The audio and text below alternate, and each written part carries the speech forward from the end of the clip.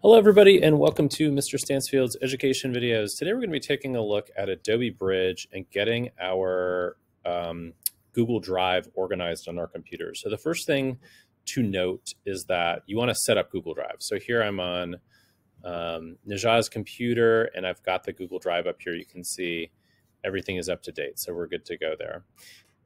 We're going to launch Adobe Bridge. So that's this program right here, BR. If you don't have the Bridge program in your dock, what you can do is search for it by clicking the little magnifying glass here and just type in Bridge, and you'll see Adobe Bridge pops up. Once you launch Bridge and are logged into the Adobe account, the next thing that we want to do is figure out what we're looking at here on this screen. I recommend setting up your Adobe Bridge the way that I'm doing here. The first thing to do is to take this filters collection, export workflow, these windows, and you can see when I mouse over this line right here, I can click and drag that down. We don't need those. Over here under favorites, you can see there's another tab called folders. I recommend clicking on folders here. It's going to say that Bridge would like access to files on a network volume. You can click OK. That's basically giving permission for us to navigate to our Google Drive, which is what we want to do. You can see here in the content window that there is a My Drive folder. There's also a Google Drive folder. The folder we want is called My Drive. So let's go ahead and double click on My Drive.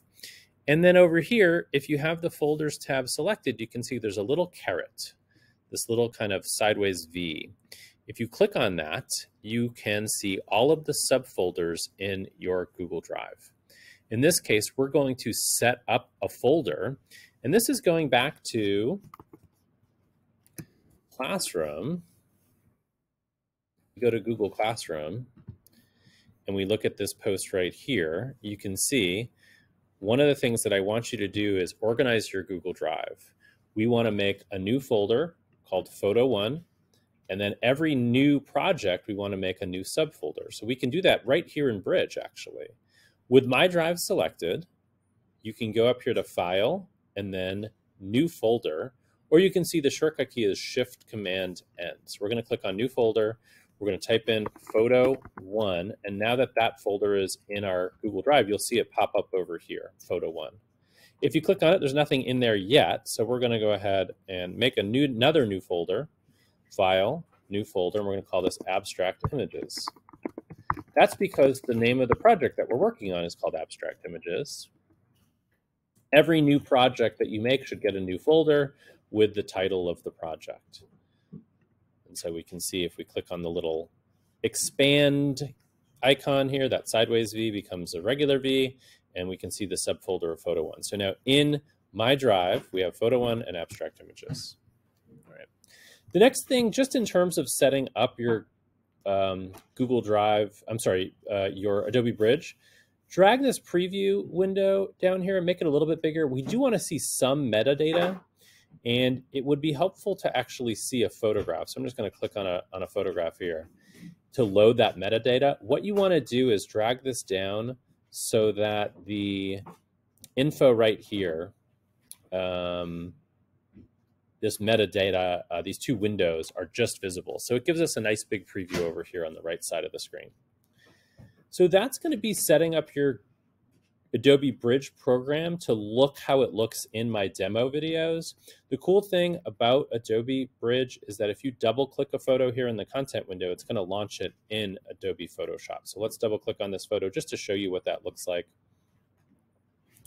This is how you set up your Adobe Bridge. You're going to navigate to the My Drive folder and get your folders organized. And then once you're here, once you're in Bridge, rather, if you double click on the photo, it'll launch it in Adobe Photoshop, and then you can do your edits and stuff like that. Now, I do want to add one more thing, which is when you are saving your work, a lot of the videos that I've made feature an older version of Photoshop that go File, Save As. We actually want to, most of the time, save a copy rather than save as. So if you go to Save As, you'll see this pop up right here. I recommend clicking Don't Show Again and save on your computer. We do not want to save to the Creative Cloud, even though that's what Photoshop wants us to do. We want to save it to our computer. Click this little down caret here, navigate to the right place. In this case, I've got the My Drive folder right here. I can scroll down and I can find my Photo 1 folder in Abstract Images. and then changing the format. So in this case, if it's a Photoshop file, sometimes the Save As dialog box doesn't give us the option of saving as a JPEG. So you'll need to click Save a Copy right here, right? And it just opens up a new window. You can access that window by going here, File, and then Save as a Copy. You can see there are some shortcuts. Shift Command S will save as. Option Command S will save as a copy. Save as a copy just gives you the option of changing the format here to a JPEG. If you have an HEIC file or a Photoshop document, sometimes it won't let you change it to a JPEG from the Save As menu, so we use Save as a Copy. Whenever you're saving your work, you want to make sure that you do not change the file extension manually.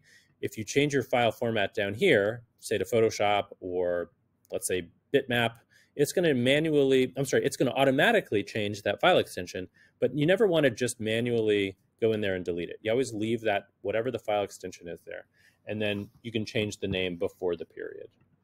So those are just a few things that'll hopefully help us to get set up and going with our abstract images project and getting us set up for the rest of the semester. Again, getting Bridge, so we have our folders, content, and preview windows lined up here with a little metadata window down here, and then navigating to the right folder and keeping our Photo 1 folder organized here. We can do that right here in Adobe Bridge. So hopefully that helps you get going on these projects.